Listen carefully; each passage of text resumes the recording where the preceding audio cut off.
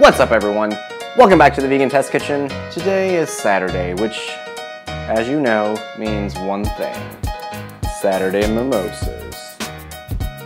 And that also means we're gonna make a recipe. What that recipe is, I'm about to tell you, so just hold on.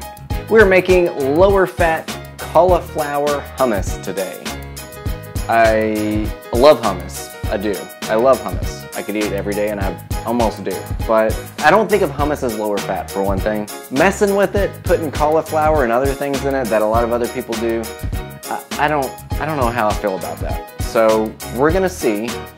It still has a lot of the basic ingredients. So it has chickpeas still, has the oil, has tahini, has salt, lemon, all that good stuff. It should be good. I'm just being a little negative Nancy right now. So let's see. Here's what you're gonna need.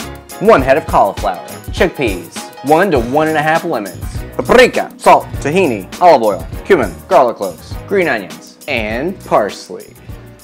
All right, first let's chop the cauliflower. We're gonna boil this cauliflower for a little bit, so let's go ahead and grab a pot. Set your burner to high. So we're gonna put these larger chunks in there, and we're gonna boil for about 12 to 15 minutes. Now we're gonna boil this just until it's pierceable with a fork, much like when you're boiling potatoes. While the cauliflower is cooking, let's go ahead and chop the garlic.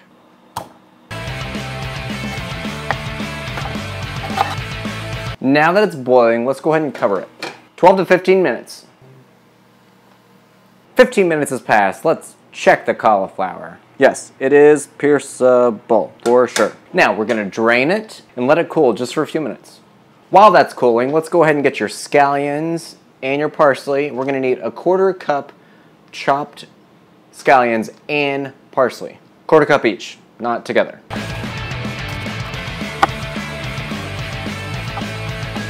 Open up your chickpeas, and we're gonna keep about 2 to 3 tablespoons of this chickpea liquid, just in case the hummus is a little bit on the dry side. All right, we're gonna throw our cauliflower in a food processor, and we're gonna puree just a bit, it says. Don't get crazy with it. I think we're good. Now, make sure to rinse your chickpeas, and we're gonna add the remaining ingredients. Don't forget your lemon juice. I almost did. Add the remaining ingredients. Olive oil, salt, chickpeas, the most important ingredient, paprika, tahini, cumin, garlic, scallions, parsley, lemon juice, and blend. Now, we reserved about 3 tablespoons of the chickpea liquid. I don't feel like it needs it, really. I mean, it's pretty creamy as it is, but it did say adjust the taste, so I'm gonna taste a little bit of it. I'm gonna add some of the chickpea liquid just because. It's still a little chunky, but it's pretty smooth. Guess that's all we're adding. The rest went down the drain. All right, we have blended that enough, I say. Now, we're gonna take this out, put it in a container, and chill it in the fridge for an hour. I know, it's hard to wait an hour to eat this deliciousness, but just do it. Otherwise, you'll regret it. Let's try it.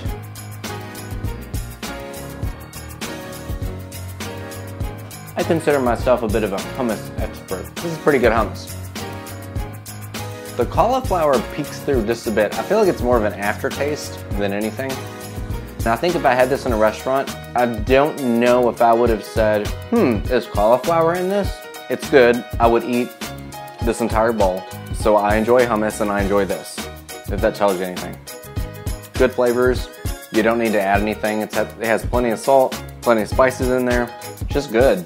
I mean, it is a really good, if it's actually low fat, which, you know, the cookbook says it is, then it's great. Of course, I guess it's not low fat if you eat the whole damn bowl. I give it 2 pita slices up.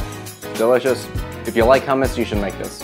As always, thanks for watching, guys. Hit a thumbs up if you liked it. I would love you for it. And subscribe, comment, share, all that good stuff. I will see you all next time.